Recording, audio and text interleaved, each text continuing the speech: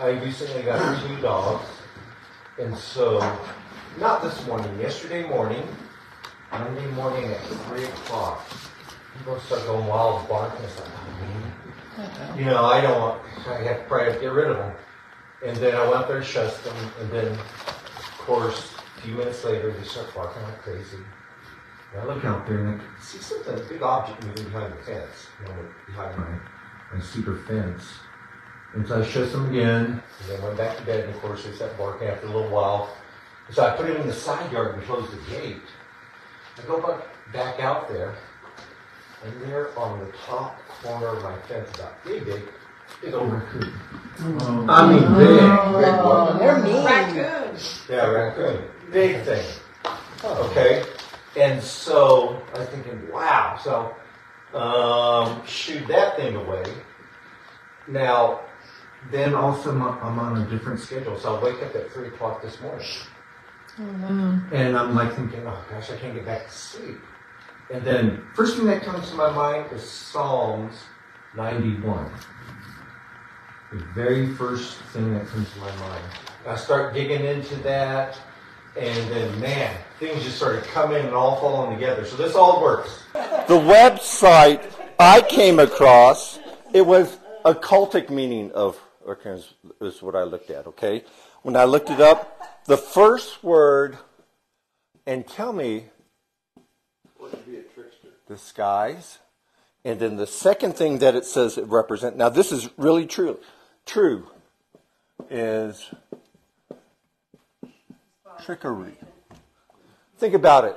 What holiday has disguise and trickery? Okay, so it got me up early. It represents those two things in the occult. That's what I Googled. Occultic meaning of raccoon, okay? And that's what I came up with. It's like, oh, wait a minute. It's Halloween. What is, when you study Bible numerology, what's that called? Gematria. Gematria, okay? Now, when you get 91, a weird thing happens, okay? This is kind of, if you take the first whole numbers, 1 plus 2 plus 3, all the way to 13, it adds up to 91. So it kind of points to 13. All right. That was interesting.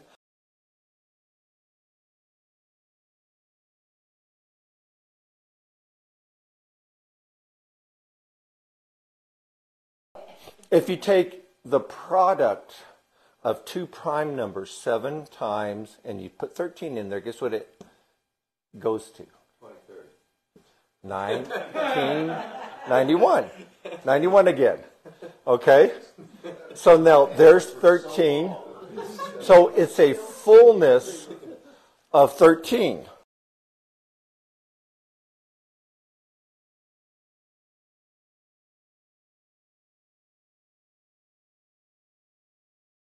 So it's pointing to 13 a lot.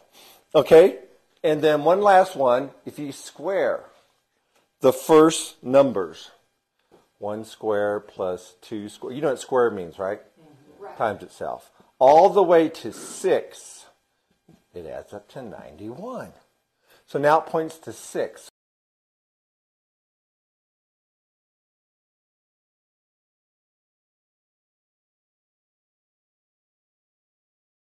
So here it points to 13, here it points to 13, and here it points to 6.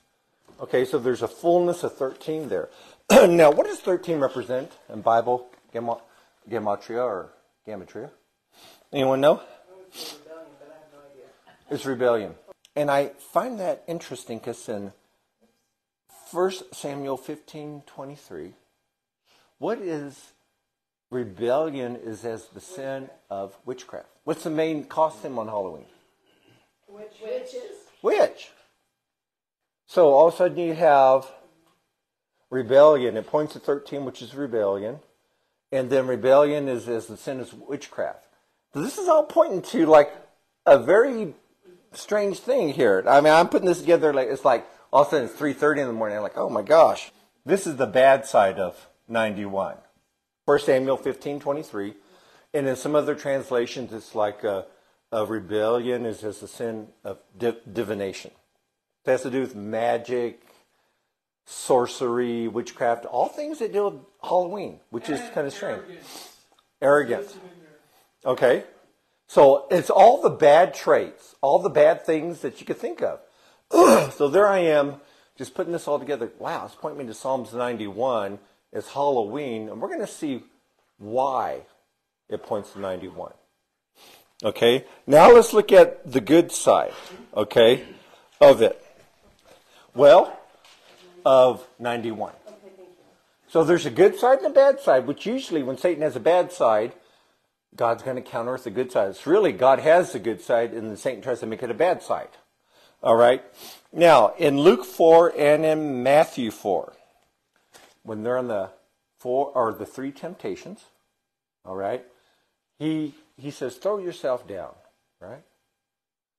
When he's talking about from the temple, because why? He quotes actually Psalms 91, right?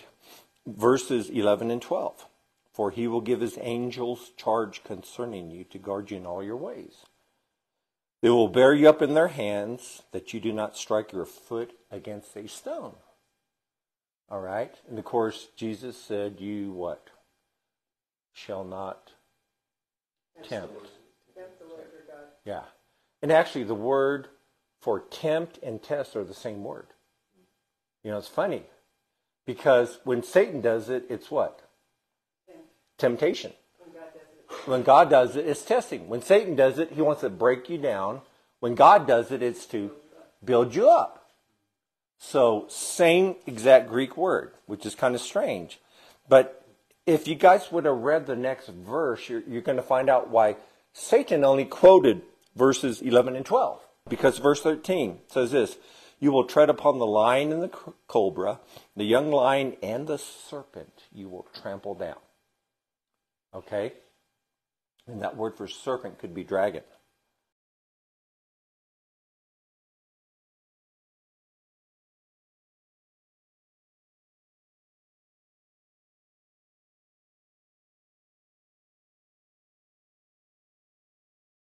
Be of sober spirit, be on the alert, for your adversary, the devil, prowls about like a roaring lion. Okay? Seeking someone to devour. And again, that's his temptation. All right? So, we see a good side and bad side. So I'm going to go through the Psalms a little bit, and you're going to discover something in there that is a little bit different. It says, verse 1, Psalms 91, he who dwells in the shelter of the Most High will abide in the shadow of the Almighty. Okay? Where is that place? Where was God's very Shekinah glory, very presence? In the Holy. Was in the Holy of Holies, inside of the Ark of the Covenant. Right. Okay? And what was above the Ark of the Covenant on the mercy seat, the lid to the Ark of the Covenant? Cherubim. And guess how many times that word, Hebrew word, appears in the Scriptures? Which one? Cherubim. Or cherub. 7:13. 91. You see how this is all kind of fitting together? Okay, so what he's saying here is to dwell, not to make a casual, quick flyby. Okay? He's talking about the Ark of the Covenant, but he's going to get more specific here. He said, I will say to the Lord, my refuge and my fortress, my God in whom I trust. For it is he who delivers you from the snare of the trapper and from the deadly pestilence. Now, there's probably going to be some deadly pestilence that comes upon the earth here. Fairly soon. Well, I know in the Revelation there will be, but maybe before that, right? For the things that they got planned. But here's your covering.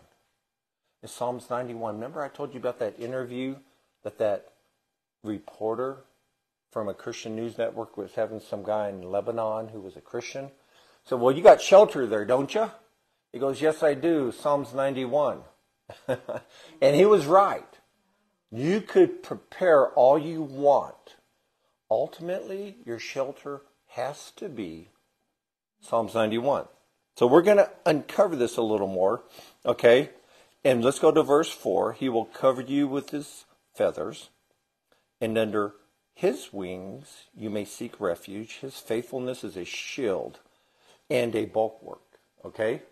So one's a small shield, one's a big shield. One can deflect at a concentrated point. One would cover you all around. God's got both covered. But here's the point I want to get to. Under his wings, you may seek refuge. For some reason, nobody made this connection. I had taught on this before. I'm going to tell you the Hebrew word for wings. And see who can make the connection. It's kanaf. Does that sound familiar? Yeah. It should. And remember what this is? I just happen to wear this all the time. That is, yes, seat. This is the seat. It's the tassels that they would put on the corner of their robe. So God said this. He said this in Numbers 15:38. Speak to the sons of Israel and tell them that they shall make for themselves tassels. Our seat is our seat is this thing right here. Okay? They put these tassels on the kanaf of their garment. It says, speak to the sons of Israel, tell them that they should make for themselves tassels, or tzitzit, on the corners or kanaf of their garment throughout their generations. And they should put on the tassel of each corner a cord of blue. So what they do when they make these little tassels is they have this formula. It has to be wrapped a certain way, and it adds up to 613. Why is that? Like they wrap it so many times, and then they have so many cords coming down. They times it by this, add that, and it adds up to 613. So why is that? Does that number look familiar? Because the rabbis say there's 613 commandments in the Torah. Okay? So that's why they do it. It's a reminder to keep the commandments. In Malachi 4:2, there's a prophecy that they knew about. And it's going to explain kind of what happens in the Gospels. It says this, but as you who fear my name, the Son, S-U-N, not S-O-N, of righteousness will rise with healing in its wings. And you will go forth and skip about like calves from the stall. Let me read that again and put in one Hebrew word. Okay? The Son of Righteousness will rise with healing in its kanaf. So the Jews expected that when the Messiah would come, that he would have a Jewish robe, and if they just grabbed the corners of where the seat was, that they would be healed. Now, as you go through the Gospels, you see that people were grabbing the edge of his garment, and they were getting healed. Why were they doing that? Because they knew that prophecy, and that's the way they looked at it, that's what it was. So what he's basically saying in verse 4, under his kanaf, you may seek refuge. You're in the shadow. You're dwelling with him in the Holy of Holies. You're literally living with him where Shekinah glory is. And you're under his kanaf. You're so close, right on the edge of his garment. And I tell everybody, the only way you're going to prepare for what's coming is by getting close to Jesus. Do what you can, prep and all that, but I'm telling you, the only way you will prepare is being close to him. Period. Put up everything else. Put him first. Remember I said, he doesn't want 99% of you. Even though if you did that, I think you would be doing better than a lot of people who say they're Christians, right? He wants 100%. And that's what he's been showing me, and that's what I've been striving for 42 years. And no, I'm not working for my salvation. His love for me is never in question. The thing, you know what's in question? My love for him. Yeah. That's the thing I worry. I don't care. I don't worry about his love for me. He's already shown it to me. Every time he mentions in the New Testament, he shows us his love. It's never apart from the cross. It's always with the cross. You know? So, remember that. Now, here's the strange verse. Verse 5. This is spiritual warfare. Okay? This is going to be interesting. You will not be afraid of the terror by night or the arrow that flies by day. So that's day and night. Okay? Covers both. of the pestilence that stalks in the darkness, or the destruction that lays waste at noon. Now, we read that and say, okay, destruction, pestilence, right? If you look at that word pestilence, devar, and destruction, keteb, okay, the Hebrew words, did you know those were Canaanite deities? They were Canaanite demon gods. So he's not just saying pestilence and destruction as we know it. What he's saying is there's a spiritual warfare. And if you get close to Jesus and you're hanging on to his robe and getting healed and getting strong, then you don't have to be afraid of these demonic presence. Like, is this a perfect night to talk about this, Halloween? Yes. This is the night, and you know, I've probably watched over 200 hours on Halloween stuff, but it's where they believe that the wall or the veil between life and death is the thinnest. This is a high occultic holy day. Now, the origination of it was not even Christian. That was, I think it was November 1st, this is off the top of my head, was All Saints' Day. They would celebrate dead people. So that's November 1st. But now, just like you have Christmas, and then the day before is what? Christmas Eve. Eve, right? You had All Saints' Day, and the day before was All Saints' Eve, or Hallowed Saints' Eve, or Hallow Eve, or Halloween. It got corrupted into that. So now it's the day before All Saints or All Hallowed Day. Okay?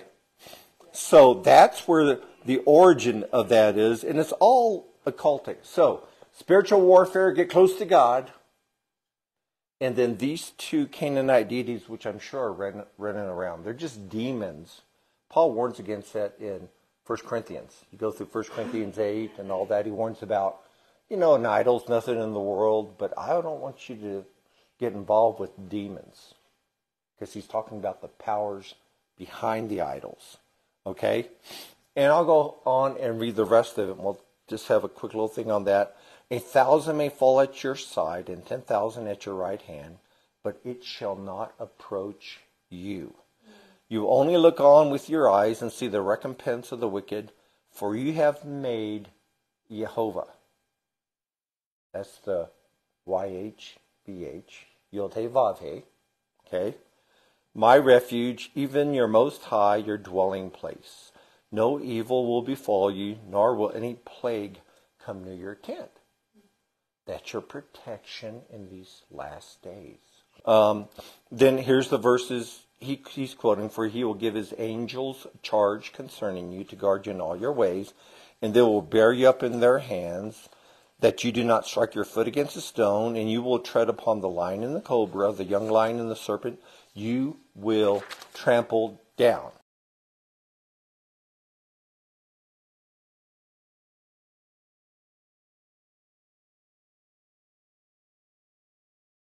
The actual word Lucifer, that's the Latin word, bright morning star.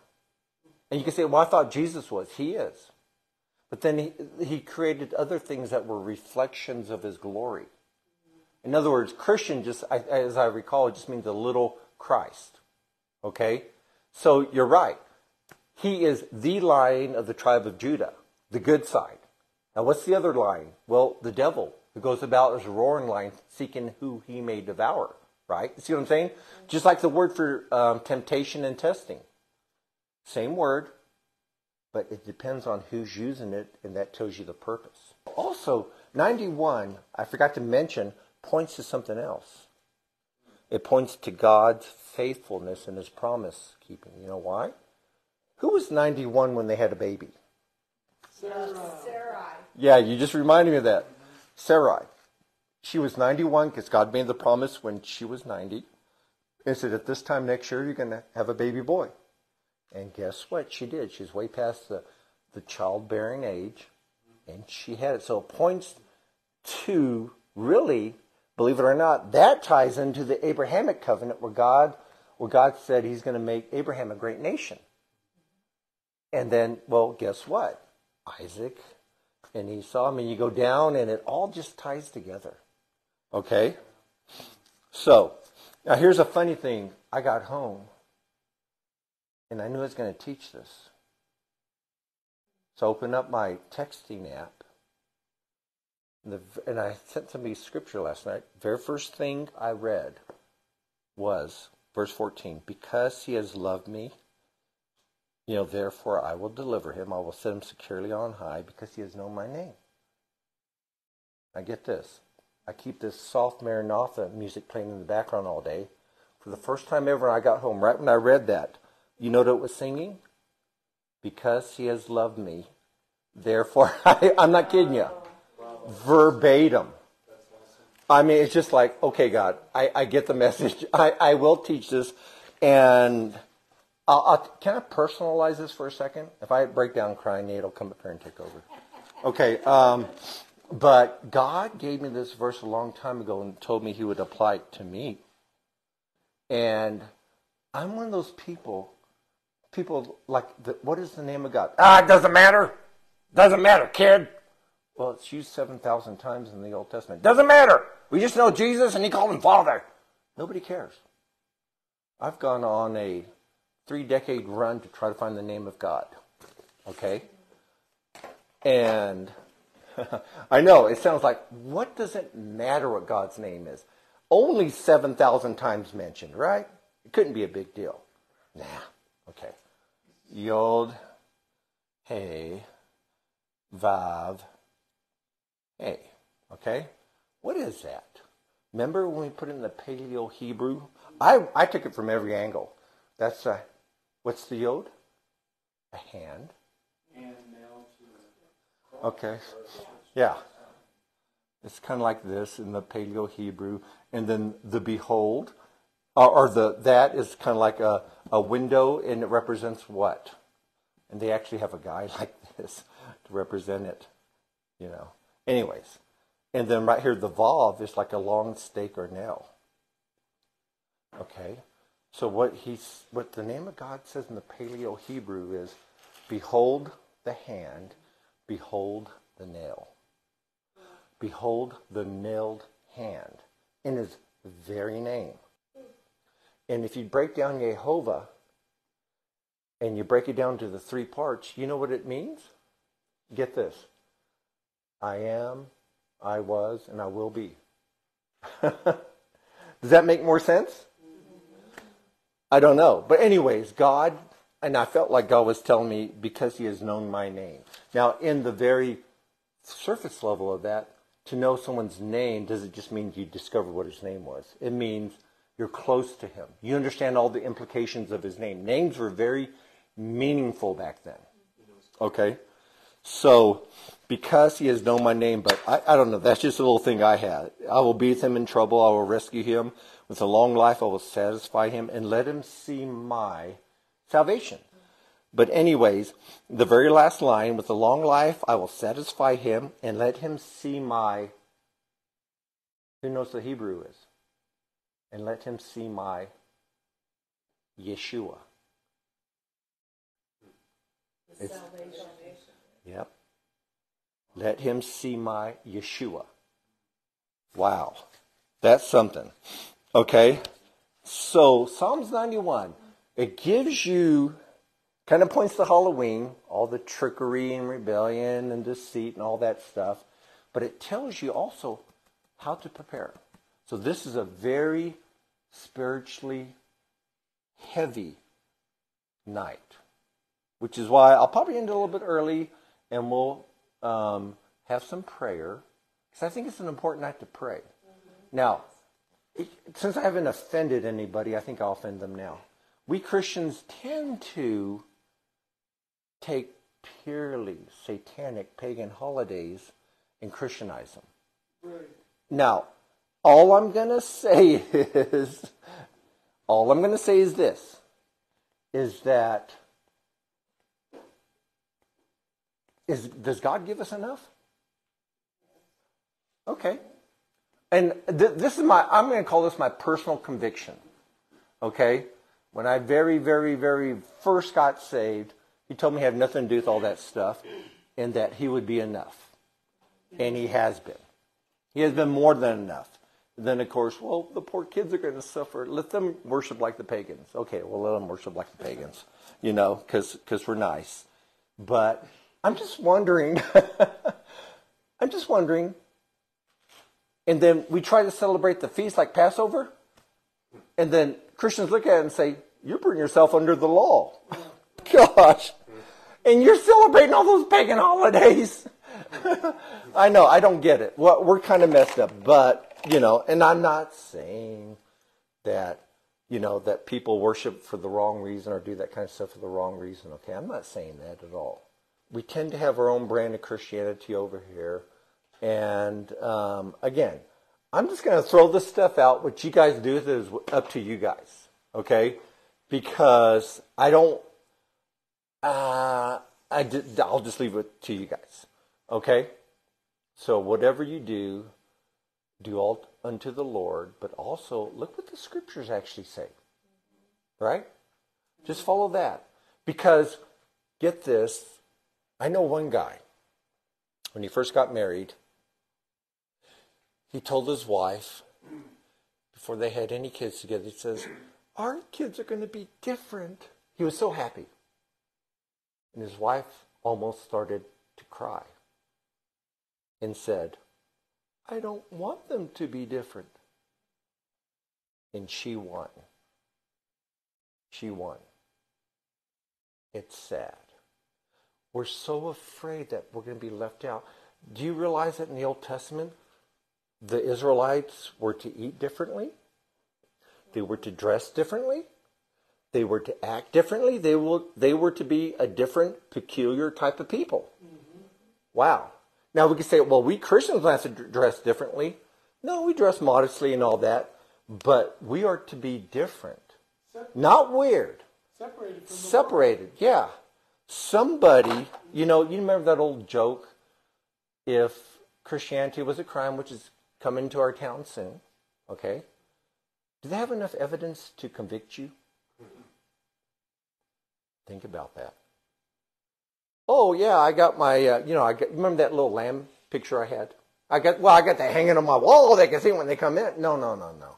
Do they see it in your life? Do you have to clean up the house and hide stuff? So I'm just sharing this with you. Psalms 91 is the answer to 911. Just take a 1 off. Okay? And there you go. It's not 911, it's Psalms 91. That is the answer to how you're going to is get close to Jesus, and these pagan deities can't get to you, and he's going to honor you, and he's going to let you see his Yeshua. And I think we are going to see Yeshua soon. Very soon. So that's going to be fulfilled in a very different way now that we're getting very close. If I could do nothing but convey to you Psalms 91, read that, learn it, live it, find out what it means. And it will change your life. But it's a very special Psalms to me. Very special. Okay? Now, I think that we are basically, believe it or not, done. Then we will pick up the study of Jude next time. We're on verse 11.